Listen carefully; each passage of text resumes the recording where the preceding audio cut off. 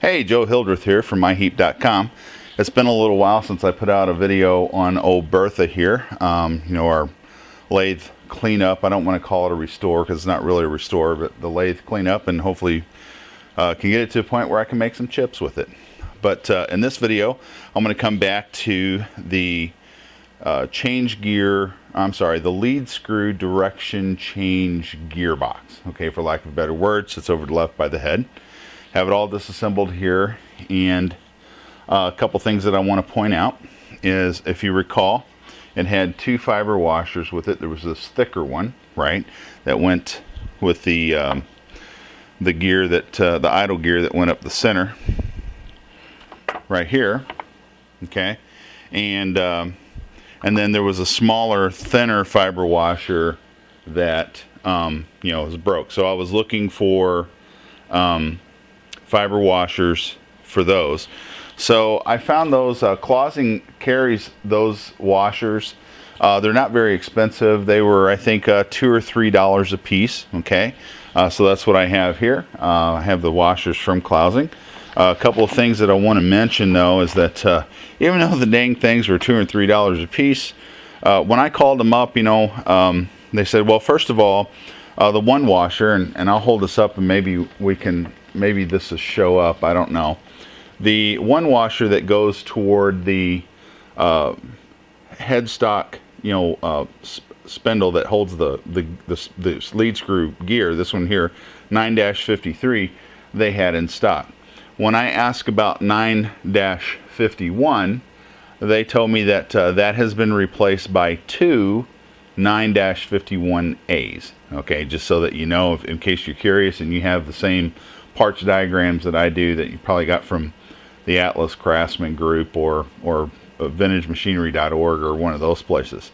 9-51 has been replaced with two 9-51.As or -A's. Okay, so I just wanted to point that out. The other thing here, when I called them up and I ordered these, I said, well, hey, how much are these? They said, well, one was $2 and I think the other one was $4, so, or whatever. It wasn't much money, right? But I said, okay, well, will you email me how much this bill is going to be? Oh yeah, we'll do that. But I never got an email, so maybe it was just a fluke. Maybe Clausing doesn't work that way. But now, when I got charged, it was over $20 in freaking shipping, right? See that? $20. I'm a tightwad, but come on. Really? 20 bucks? Okay, but anyway, I digress. So anyway, we have the fiber washers for the gearbox. And then the other thing I want to talk about the gearbox here for just a minute is, if you recall in the last video, I said the bushing here on the end was wallowed out pretty bad. So I called Clausing about this bushing. This bushing is not replaceable. That's not a replaceable part from Clausing. You actually have to buy the whole gearbox assembly, and that's 75 bucks, right? So my friend Gary Johnson, who's a machinist, was kind enough to take this, and he put this on the mill and he bored the old bushing out, made a new bushing, pressed it back in, drilled the hole, I don't know if you can see that, drilled the hole for the oil port, also cut the oil groove, and then down here there was a shallow groove in the bottom for the oil to hit the bottom of the lead screw. I think he just done that with the Dremel, so that was probably the easiest way for him to do that. So anyway, we got new bushing. So new bushing, new fiber washers. So I think we're ready to put it back together. Is there wear? Yes, there's still plenty of wear on this thing, but I think it's going to be good enough for what I need to do. So let's talk about assembly here, and what's required.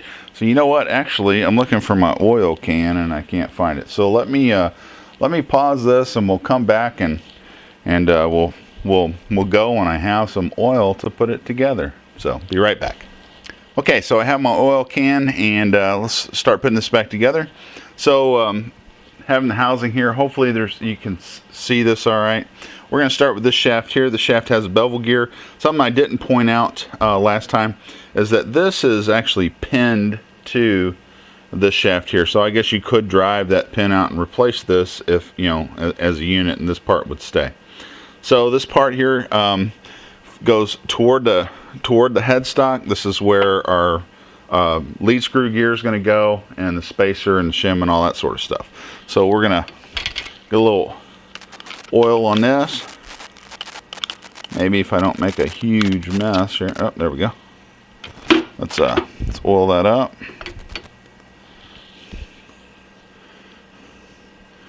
And get that, slides right in here. Oh, almost forgot. What do you think of that? Gonna have to have the replacement fiber washer here, and it was the 9-53. And get it out of the bag here. Alright, so we'll slide that washer on there. We've given it a coat of oil. Tell you what, we're put a little squirt here on this bearing here and rub that around. Okay, and then that comes in right like that. Okay, so the next part to go in is the bevel gear down here, and recall that this one kind of went together a little weird. You actually have to kind of get the bevel gear in place with the washer, and then there's this bolt here that slides down into it. So let's get a little oil on this surface here, here.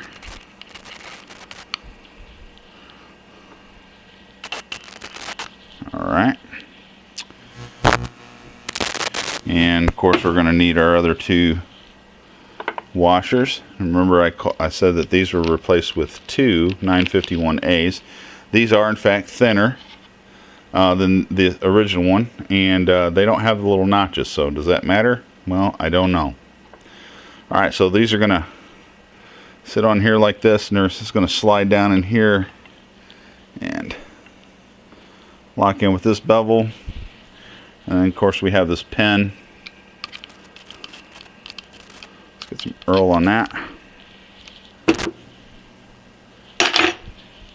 and get that in here. All right, just like that. And then on the back side is an 11/16 nut, and there's a top and bottom. That's a machine nut. That really looks like a jam nut to me because it's so thin. And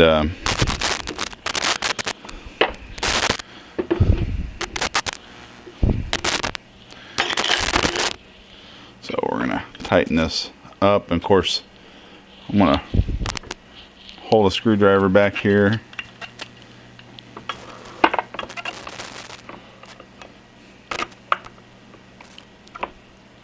and snug that up. Alright, so at this point those are together like that.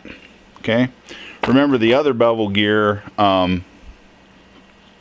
goes onto the lead screw, and remember it just sets in here, and we're not going to install it because we don't need that right away. So now let's talk about this detent fork. This fork holds the spider gear, shifts it left and right. Remember, this is what actually drives the lead screw. The direction this spins depends on which of these two bevel gears it's engaged with. If it's engaged with this bevel gear, it'll turn one way. You can see this bevel gear is turning toward us. If it's engaged in this one, it will turn it the other way. So that's the direction switch. And of course there's a neutral position right in the middle where it's not driven by either. Okay, so the easiest way to get this on is get a little oil on this shaft here, some on these little ears here. Let's slide this in. Okay, we'll put a little on here. I don't think you can have too much. Remember, I'm a computer geek, I'm not a machinist, so if I'm doing something wrong, please take the time to correct me. Okay, so this is going to slide in like this, and we're going to spin that around. We're just going to engage it into this bevel here for just to hold it in position. Okay, the other side here we have our gear, and we have an arm here with a detent. Now I will probably take this back off later. You know, there's a spring in here for this little detent pin, and it is compressed. It needs to be expanded a little bit, or my detent needs to be a little bit longer so that it locks into the little notches we have over here. So we'll slide this on. Let's see. There, yeah, okay, so it goes over here, and then we have a screw. Goes in right here. Get that in there.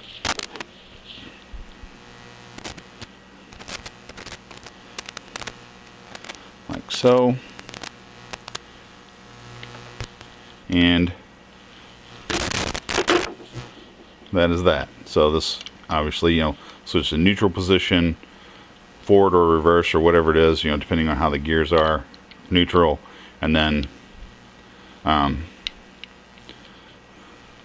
it's kind of hard to hold this in alignment. The lead screw actually holds everything in alignment. Okay, so we got that there. So this is essentially together and can be bolted to the lathe. Again, remember the lead screw just passes through this one here. It's an idle.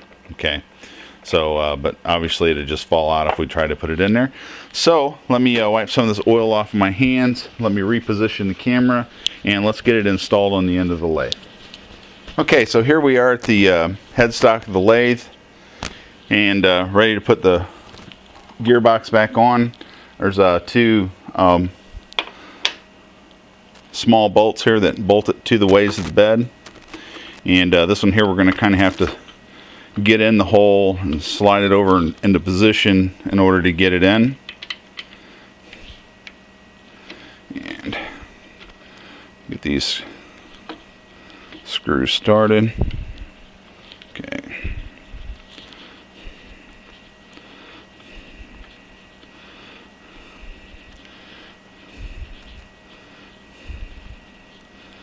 Alright, so now we're just going to have to work these down. I don't think there's an easy way to do it other than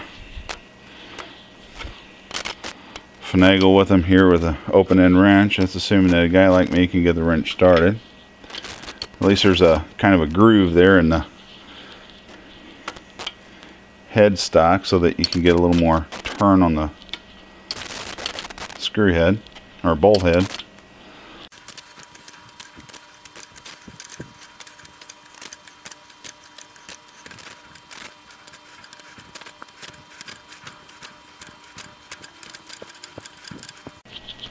Okay, that one's snug down, and that one's snug down.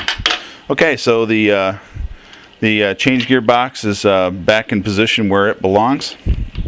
So the only thing left here to put together, sorry about my arm, are the bits here that go on the end for the lead screw gear. So if you recall, we had a large heavy washer that goes on the end, like that. Okay, and then we have a Woodruff key. It goes right up here. Get it in there.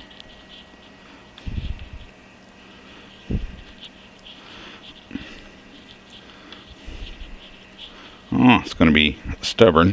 There it went. Okay, and then we have a spacer.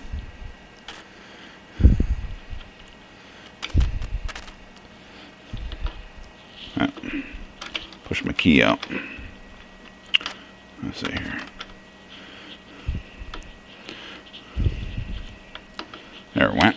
Okay, and then of course our gear goes on next, and then of course depending on how you set up the change gears, and that'll be the next video. We'll set up this end here.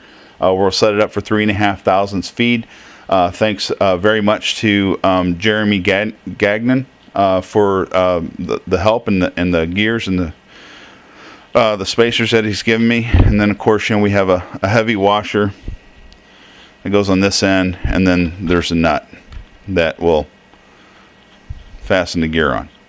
So this end, this portion of the gearbox is back together and ready to go.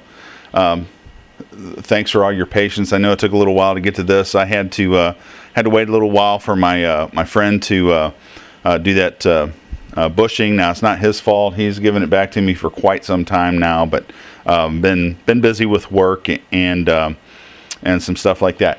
Now the only last thing that I want to cover here real quick in this video is I was asked about what is this toggle switch here on the end. Well, on my lathe, there was no reversing mechanism. It was either on or off, and this is the toggle switch that turns it on or off. And underneath this plate where the wires are connected, it runs down through the headstock into the bed and then out the back to where the motors are wired. And when we go to fire it up, I'll show you back there, because that stuff is just kind of wire nutted together right now, and it's not really in the box and ready to go. But I'll cover more of that. But anyway, to answer that user's question, this is just a power on-off switch. Like I said, this lathe was not did not come with a reversing drum, to reverse the headstock. And probably the reason, these are threaded. The headstock spindle is threaded, and reversing it with a heavy chuck on there could cause it to unspin, or to unwind and come off and injure yourself, damage the lathe or whatever. So anyway, look, I'm going to stop right there. The next one, we'll get the banjo back on, and we'll get it geared up for 3.5 thousandths feed. Want to give a little shout out to Chris Anderson. He put a little video on gearing up his lathe for, I think, for the same feed, but I think he had an issue with not having gears wide enough, or gears too wide, or something like that. I can't remember. I'd have to go back and look. So anyway, big thanks to Chris for taking the time to show that to us. Thank you for following along with my lathe rebuild and clean up, and we're getting further along. When we finish the gears on this end here, we're going to take a look at the saddle. Now the saddle has got some worn parts. And I'll show those, but I have found a couple of the replacement parts on eBay, as many of us call it, our favorite auction website. And so hopefully once we tear into that, maybe there wouldn't be too much more wrong with it than that, but we'll see. So again, thank you for my new subscribers. Gotten several new subscribers. I appreciate you your patronage, and your taking the time to visit my heap. Again, if you want to take a look at my website, there's a bunch of other stuff there that's either machine or not machine, or molding or casting related, and that sort of stuff. There might be something there that you might want to while a few minutes away. Any questions, feel free to put them down below this video, or you can go to myheap.com, hit the contact menu link at the top, and you can send me an email. So other than that, have a blessed day.